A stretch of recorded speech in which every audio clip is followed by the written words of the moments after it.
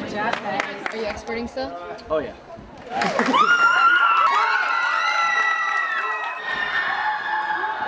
STN as a whole is an amazing competition. These past 2 days have been incredible, and I feel like I've learned so much. I'm here for sports highlights. I participated in sports highlights. My friend Carter and I participated in the sports highlights competition, and we did not reach the deadline. 3, 2, 1. We missed the deadline by 15 seconds. Probably 30 seconds. Going into the competition, I was a little bit nervous, but I felt confident.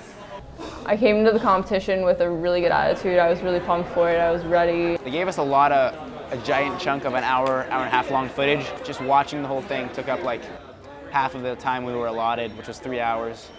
It was an emotional time for me. I was really freaking out. I was very, very angry and frustrated.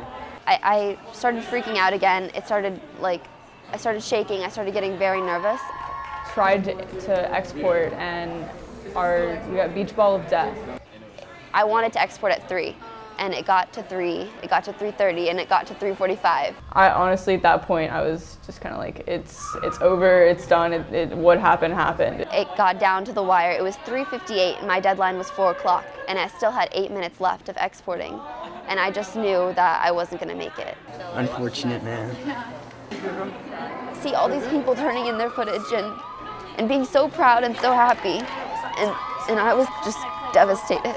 You know, you work hard and you spend all your time working on it, and then you don't get to turn it in. It's finished, but there's no place for you to put it. You know, it's just there. I've definitely learned a little bit, you know, that you just turn in whatever you have. STN was definitely something I would never regret.